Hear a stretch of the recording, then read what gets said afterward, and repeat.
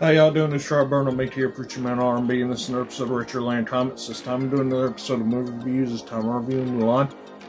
What happens with Mulan is, it starts off with Mulan's a little girl, and Mulan's not this girly girl type girl. She's kind of a tomboy, and she likes fighting, and she likes hearing stories about her father when he's at war and all this other stuff. And what happens is it goes to present day, and they're trying to get Mulan matched to get married. And the matchmaker is kind of getting fed up with Mulan because she keeps, quote unquote, dishonoring her and her family because of the way she is. Well, what happens is the kingdom winds up being attacked by this warrior who is trying to kill the emperor because the emperor killed his father in battle. And the king's guard or whatever comes and tells the people of Mulan's village all men have to fight to end the war.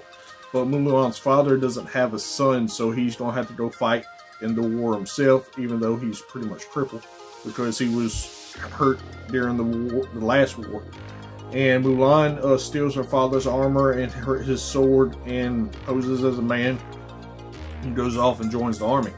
Well, she starts getting trained, and she becomes a good, great warrior. And throughout the battle with the enemy army, Mulan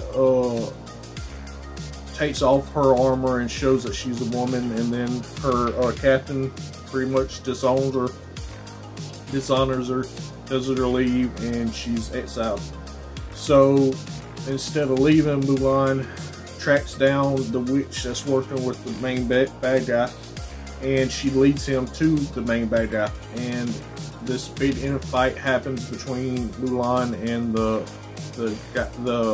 warrior that's trying to kill the emperor. Mulan's able to defeat him in battle, and she gets honored by the emperor, and the emperor wants to make her a part of his elite warriors or whatever, a captain of the guard pretty much. And at first she declines it. She wants to go back to see her father and her family. And she goes there, and then the guard comes and honors her with a sword like they did with her father. But it got another symbol on there of devotion to family. And then they offer her the position again, and she takes it this time. And other than that, that's all that really happened. My question for y'all, if y'all have ever watched Mulan, what y'all like about it? As always, you're out there on Make It. That's should be awesome.